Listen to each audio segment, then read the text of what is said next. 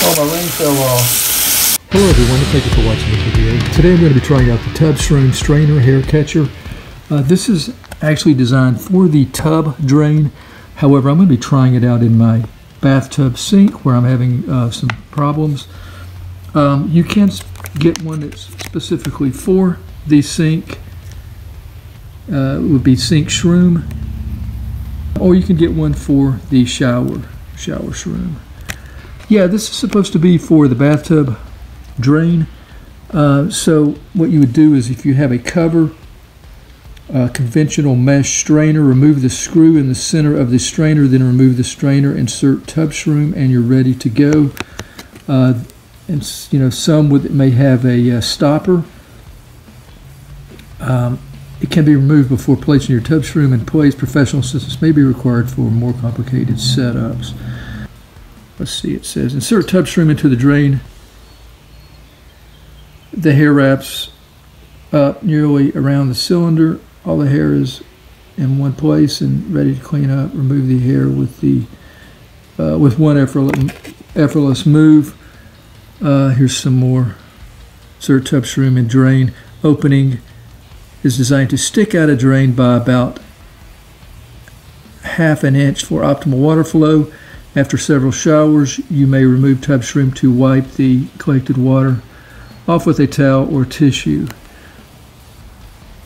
It says that it's designed for typical, let's see, it says it's made to work with virtually any standard bathtub drain. A typical drain is 1.5 inch in diameter.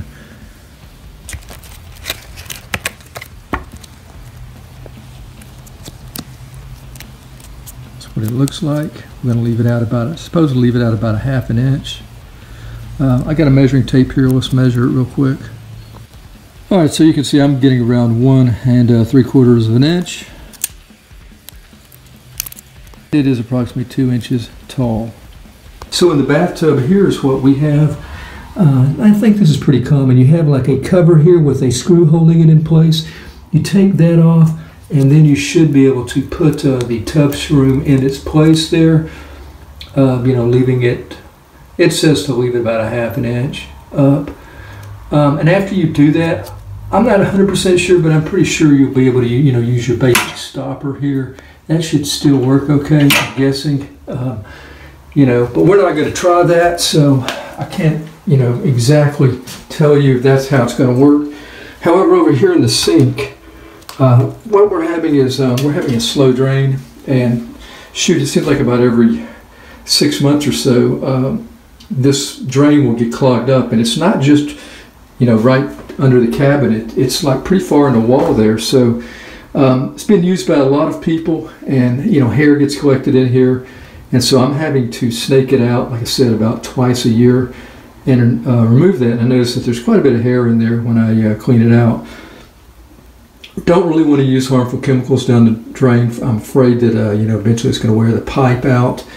We'll have to replace all that. So hoping this will work out and make it a little bit easier.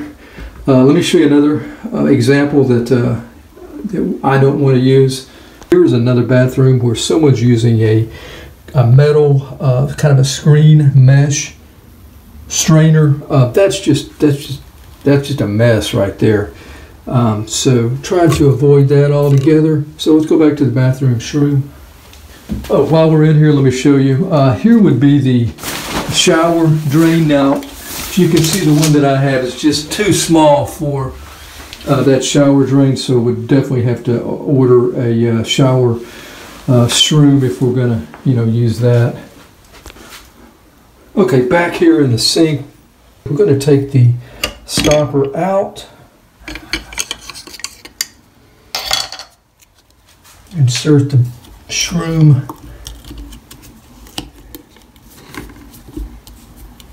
Okay, we're going to leave it, like they say, about ½ inch up.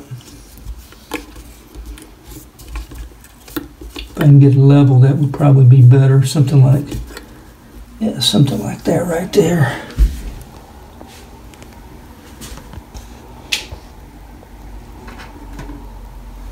And if we decide we want to fill the sink, you know, we still got our stopper here to do that. Just take the SHROOM out and put the stopper back in place. Okay, let's try it out. You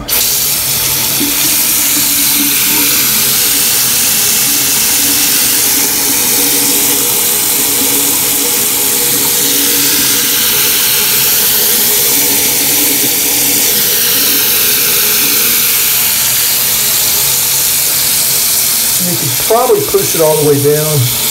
It's going to, do what they say. All right, so what I want to do now is I want to try an actual simulation here. If I can find some hair from a wig, we'll try that and see how well it picks up the hair. All right, so here we are with the wig. I've actually cut some already. You know what, it may be too much. Let's try to do this more realistically, and I don't think anybody would be losing that much hair at one time. So let's say something like that right there. Okay, let's go ahead and try to remember how much we have here.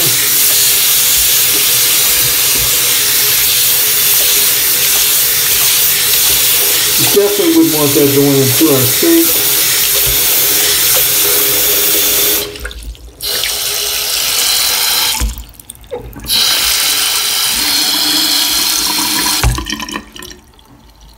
All right, without the shroom there, the tub shroom, that would have went on down. We wouldn't even be able to see it. Simulation ring here. This is actually an earring, but oh, my ring fell off.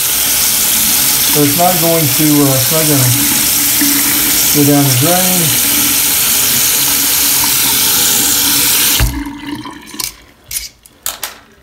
All right. Okay, so see, it does work like it says. So I guess that'll be it for the tub shroom. I'm going to give it a try here for a while and see how it works. I expect it's going to work pretty well, at least better than what's happening right now with us. Yeah, tub shroom. This particular one being for the tub, however, has worked out for the sink. But you can specifically buy ones for your drain. Again, 1.5 inch. This measure 1 3/4 inch. This particular tub one, and it works for the sink. All right, thank you for watching. Until next time, have a nice day out there, and take care.